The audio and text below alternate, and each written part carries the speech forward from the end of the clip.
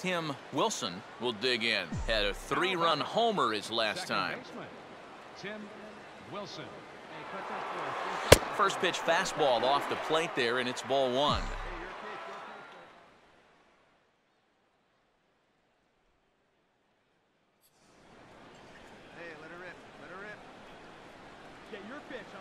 Keeping him close there at second. Now the pitch. And he fires in a strike this time to make it 1 ball and 1 strike. Yeah, there's a good one right there. Right over the top. You just fire that thing in there. Fouled straight back. 4 runs, 7 hits. And no errors so far for the White Sox. Short lead from second. Now the pitch. And good opposite field power here as this fastball is taken high and deep to right. And that will find the seats. A home run.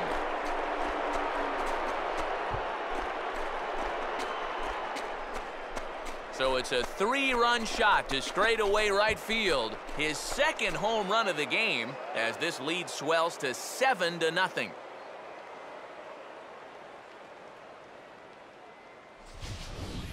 Well, it seems to me like we've seen this before. His second home run of the ball game, and it would seem to me that he hit that one harder than he did the last one, so he's definitely locked in.